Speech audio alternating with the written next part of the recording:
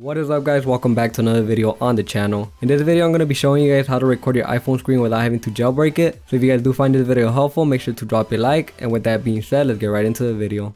Alright guys, so the first thing you want to do is go to appvalley.vip. So I'm going to leave the link in the description. So once you're on this page, all you need to do is go ahead and click install AppValley. And go ahead and click allow.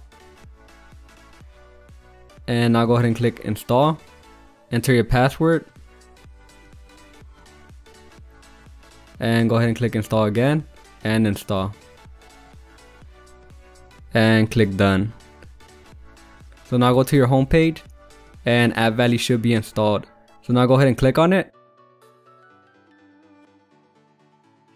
and go all the way to the right, and the app that we're gonna download is EveryChord. So if you guys don't see it right here on the right, you could just go to library, browse, and type EveryChord. And go ahead and click get and install, and it should start installing. Alright guys, so once EveryChord is installed, you won't be able to access the app. So what you need to do is go to your settings, go to general, and go all the way down to where it says profile and device management, and then go ahead and click on the one that says Trade-10 Investment Company. And you should see EveryChord down here at the bottom. So just go ahead and click trust, and go ahead and click trust again.